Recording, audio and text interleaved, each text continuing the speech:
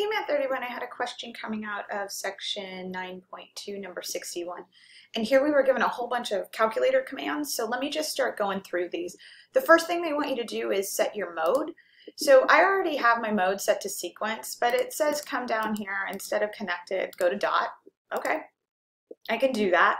Now head over to your y equals, and here was the last sequence that I graphed, but I need to change this. I'm going to keep my n min at 1, that's fine, but I need to change this now. Let me clear this out. This should be 3n minus 2. All right, and we've got that, and it says, hey, set your minimum to 1, so our starting value is 1.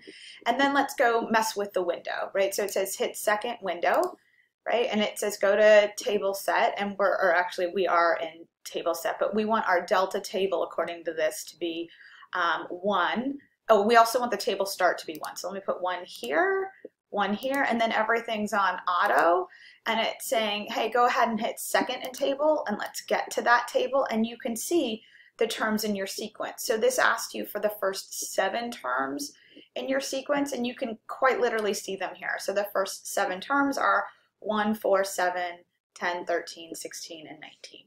All right, thanks so much, everyone. Bye.